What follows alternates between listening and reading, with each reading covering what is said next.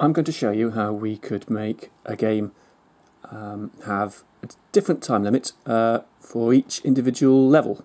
So let's take a look at the example game that comes with MPAGD, Diamond Geezer, and take a look at the screens there. So as you can see, we have screens here starting at 0, 1, 2, 3, 4, 5, so that's 6 screens, and we want to have a different time limit for each level. So the way we do that is we go to the restart screen event and take a look at that. Now this wasn't particularly easy to do in AGD. You basically had to hard code the script so that you were checking the screen variable. So you'd write something like if screen equals 0, do something else, else if screen equals 1, do something else, and if you had more than a few screens it would get very tiresome very quickly. But in MPAGD it is so much simpler, so let's do that now. Right, the way we do that in MPAGD is we have read and data, so we can set up a data statement with a different time limit for each screen. So let's start the player off at 65 seconds, 70, 75, 80, 85 and 90 seconds for each of the screens. So as you can see, we give the player a little more time as the game gets progressively more difficult to complete each screen. Now we then need to read that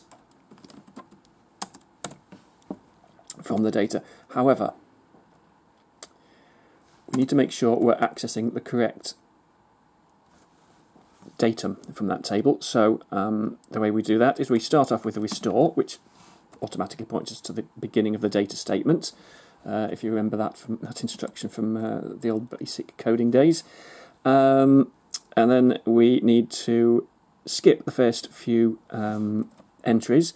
So let's say we're on screen 1, we need to skip the entry for screen 0, and the way we do that is we just check the screen number.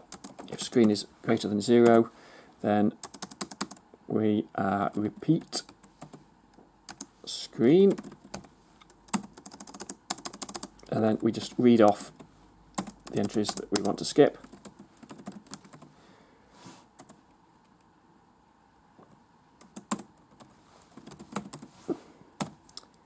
And then put an end if in there. And then what we're doing then is we're just skipping the entries that we don't need from the table and reading the value that we do into t at the end. And then, as you can see, we display seconds t. Now that seconds clause, by the way, displays the value t as a timer. It displays it as minutes and seconds rather than the actual value. So if we have a value of 70, for example, taken from that table, that would display as 1:10 rather than 70. Just to make it easy. So that's all very good. So we've done that. So now let's just export our code. Geezer. So we create the assembler listing, and that's built there, as you can see. So now we clear 24575. We import the binary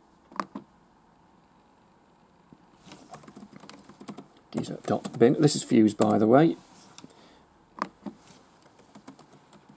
24576 is the start for the Spectrum engine. You can change that in the code, but that's not a subject for this video. So let's import the code there, and then we just run it. There's our menu. We start the game. As you can see, we started off with 65 seconds. So let's clear this level.